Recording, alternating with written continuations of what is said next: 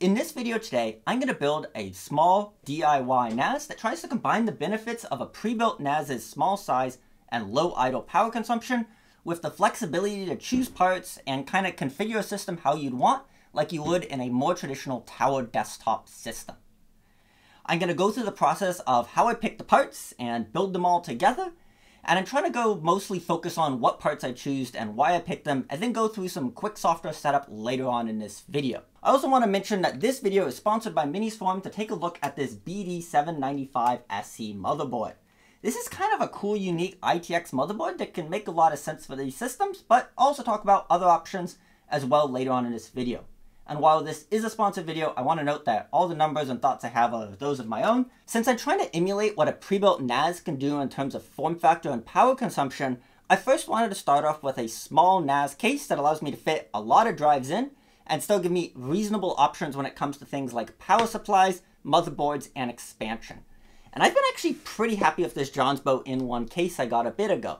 Not only is it pretty compact, it fits a standard ITX and SFX power supply, and it's relatively easy to build in and work in without too many annoying compromises. There's many other options that have now come out on the market that try to fill this gap of being able to do DIY, but still have ITX and other expansion, and I think this is kind of a cool, unique case. I think it looks kind of nice, especially in the white model here, and I'm overall pretty happy working with it. The next thing that I'm going to pick, which is kind of a less exciting part, is power supply. One thing I wanted with the power supply is a white one, so it matches the rest of the system here and doesn't stand out as much. And I went with this Lian Li SP850 power supply. While 850 watts is way more power than an ITX system in here would likely ever need, modern power supplies are pretty good at idling at low power consumption. So we'll see in a little bit, but I'm guessing idle power consumption from this wall in the system should still be pretty good, even with a power supply that's capable of outputting quite a bit of load if it needs it. The next thing that I think about when building one of these systems is storage. So the way that this case is set up is I have 5 SATA hard drive bays built for 3.5-inch hard drives. I then have one spot on the side that's designed for 2.5-inch drives at the top of this system here. And I also have space on the motherboard for putting the internal M.2 drives as well as PCIe drives. When it comes to filling up all the drive bays, I could do something like a mixed array setup or add more drives later on or have mixed drive sizes, but I think it makes a RAID configuration a lot easier to just have one size of drive for every bay. And I've chosen here to go with a pile of 3-tier drives that I got used a while ago. I have found these kind of used refurb server pull drives to often be pretty good values in terms of dollars per terabyte and quite reliable in my experience. Now, I'd likely get more than 3 terabytes if I was buying a new drive today, but the biggest disadvantage is they're kind of noisy and power hungry compared to the newer drives. But overall, I've been quite happy with buying these more budget used like Hitachi or HGST drives and not really had many issues, and I'd almost always buy these sorts of drives over something like a new NAS rated drive for my personal use, because I don't mind getting a slightly lower potential reliability, which hasn't been a major issue in my personal experience, for a good amount of cost savings on drives when buying them. So now we got drives set up. I've also, to save time in this video, done most of the wiring beforehand. And this is one disadvantage of these DIY NASs compared to the pre-built systems. Because you can't get custom cable lengths to go exactly where you need, or you can, but it's a lot easier to use the pre-included cables. Cables often a lot longer than they actually have to be, and there's the spot in here where all the extra cables get stuffed into, and the top looks a bit ugly. And I think this gets us here to the actual board itself, the Minisforum BD 795 SE. And when it comes to building a NAS system, there's a lot of board options that fit into ITX now. But unfortunately, because ITX is smaller, you can't get everything features-wise just because there isn't a ton of board space to do that with. But this Minisforum board is kind of an interesting list of features, starting off with actually probably the most interesting part, the CPU. It's an AMD Ryzen 7945HX, which is actually a mobile CPU. And for some fun, I took off the heatsink and got these die shots on it, which is actually exactly the same die and I/O chipset as the 7950X on the desktop, but with slightly different power and CPU speeds and no chipset. No chipset unfortunately means no SATA ports on this board, but with dual M.2 slots, I can actually use one of these little M.2 to SATA converters, which is kind of neat and actually gives me enough SATA ports to run all these drives and one other SATA drive in this system, and another SATA drive. So in addition to that, I get a decent amount of I/O on the back, including 2.5 gig Ethernet and a couple of USB 3 ports for some faster I/O. And I'm hoping this means this will turn itself into a processor that uses essentially almost current gen Ryzen tech for high efficiency and high speed, relatively low power consumption at idle. The other thing I hope that this motherboard would do well in this case is, since it has a slightly different heatsink design than most other motherboards that are designed for any AM5 heatsink, for example, it can actually just vent the heat out the back using this heatsink, which hopefully will help it run cooler. And the other theory I have is, because it's not like an AM5 CPU with a heat spreader on it and is instead direct die cooling, hopefully that means more heat will be transferred to the heatsink, meaning this relatively small CPU heatsink can cool relatively well in this small, not very ventilated case. One more kind of oddity on this case is that it uses SODIMM DDR5 memory instead of the full-size sticks on the desktop.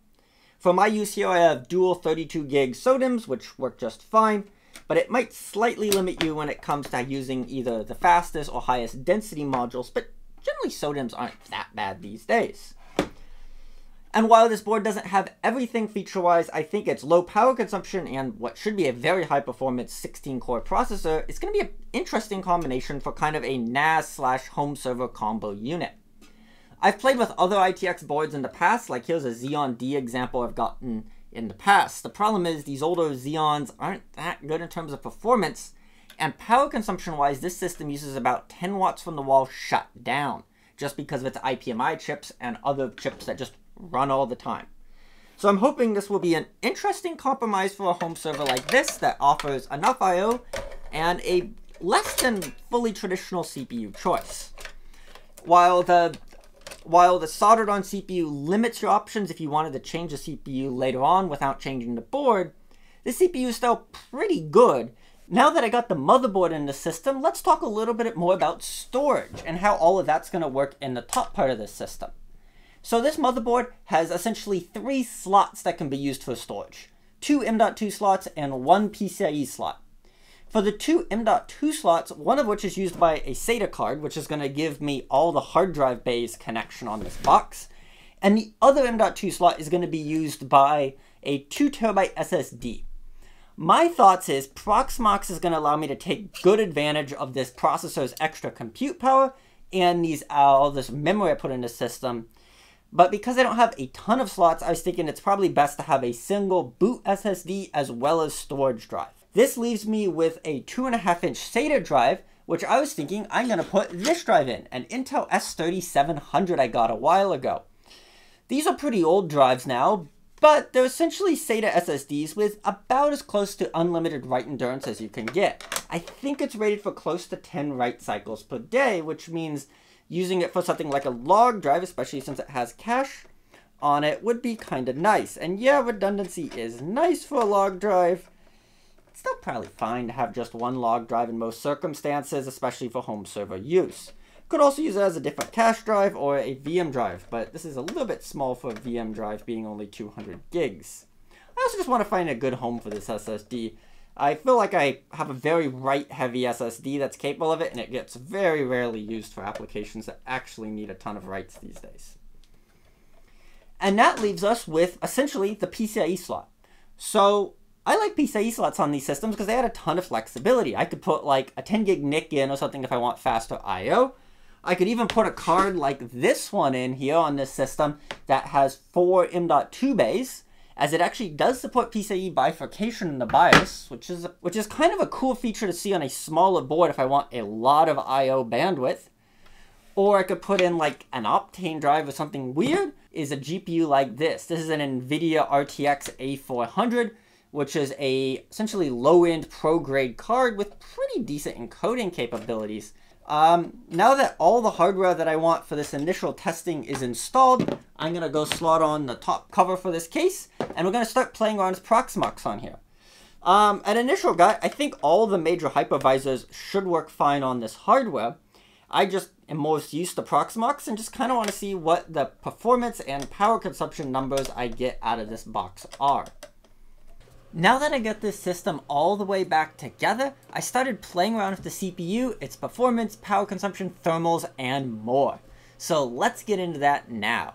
Overall, the Proxmox install process on the system was pretty painless. Just like any other system I've used, no weird oddities or anything, and I'm running Proxmox 8.4.1 on it, and everything worked out of the box. The next thing I was curious about, and very hopeful with this system, is power consumption. So I was thinking, no chipset, mobile CPU, ultra low power consumption? Let's see. So first thing I did is test it without drives and with drives. These mechanical hard drives are by far the most power hungry part of the system at idle. So this system with Proxmox installed and the web page being accessed pulls about 19 watts from the wall. With my hard drives plugged in, so that's 5 3 terabyte, I think 7200 RPM drives, that goes up to about 60 watts from the wall.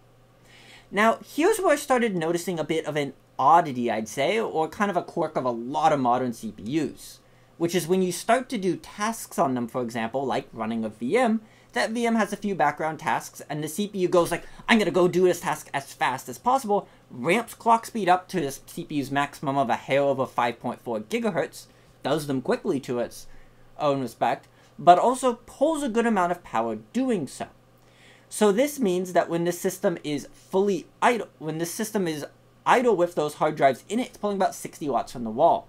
With a Windows VM running at its desktop, it goes to about 130. I've seen this on other CPUs where the CPU power consumption really spikes from a true barely idle running nothing to just running a really light load. Now, when I got into the BIOS on this system and played with it, it doesn't have the most controls when it comes to this. It has all the basics, so for example, setting things, or I think by default allows you to do things like PCI pass-through without issues, some basic things like TPM, network booting, and all the basic settings, but it doesn't have a ton of controls like a gaming board would when it comes to overclocking. It has all the standard AMD PBO settings when it comes to setting up basic overdrive, but not as much granular frequency settings as I'd like to see. And this is when I dove into little Linux utilities to see if I can get it to work better. The first thing I tried was using the power save thing. Maybe that's going to make it run a little bit more conservative clock speed-wise with no significant difference. After trying that, what I decided to try next was just dropping the max clock speed. I've seen this on previous CPUs before. We're going from their peak clock speed, which is generally very inefficient, compared to a little bit lower, which can be much more efficient, really reduces the amount of power consumption. And in this case, running that one VM went from 130 watts with a single Windows VM running and doing its background stuff that Windows loves to do, to about 80 watts on the wall, which isn't that much more than 60 watts or its true idle power consumption. And just for fun, let's try full load power consumption and see how that differs now. So, with this system with mechanical hard drives in it and all the CPUs being pinned with stress and Linux, it's pulling at about 4.4 gigahertz on all cores, pulling about 175 watts from the wall. And if I go run my little script that drops it down to 4 gigahertz, the system drops down to about 145 watts, which is a decent amount of power savings, especially at lower loads in my experience, for what is not that big of it. So you're definitely taking a performance hit at the highest things. So while I've seen this behavior on a lot of other boards, it's something worth thinking about if power saving is your biggest goal. But let's talk about where the system excels pretty well as well, which is performance. I tried running Cinebench on this system in a Windows VM, and it did about 1500 on 2024 multi-core and about 105 single-core, which is pretty good for a modern CPU. Very good considering the fact that it's running in a VM with its performance hit, and there's also no real performance tweaking. I've also run the very basic ZSTD-B benchmark, and running it right now, I can see, compare it to your system if you happen to have easy access to one, but about 380 megabytes per second compression and 2600 decompression in single-threaded ZSTD. This is definitely a pretty impressive chip when it comes to performance, and not really much to complain. A lot of its performance characteristics are pretty similar to Ryzen 7000 on the desktop, which doesn't disappoint really in many metrics at all. When it comes to cooling on this system, unfortunately, only having the CPU fan and relatively limited top ventilation means there's only so much you can do. But I'd say this cooler does about as well as I can for this limited space in here, but definitely can get a little bit toasty, nearing in the 90s degrees with the top on. With the top off and better airflow, it's in the low 80s. So it's in spec, reasonably quiet unless I'm pushing all the cores for extended periods. It's fine, but also there's only so much you can ask for with no case fans and relatively tiny vents on this system.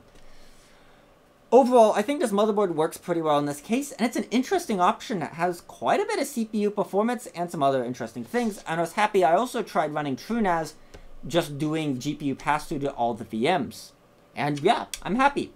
Overall, as a NAS unit, I like trinking with things like CPU performance and stuff, and I'm happy that this motherboard gives me quite a bit of options and allows me to do that in a relatively small form factor that isn't too loud, is, I'd say, relatively pleasing to look at, and a relatively painless build. Let me know what your thoughts on this build are in the comments below, and if there's any other testing you'd like me to do with this motherboard in the future. Thanks for watching.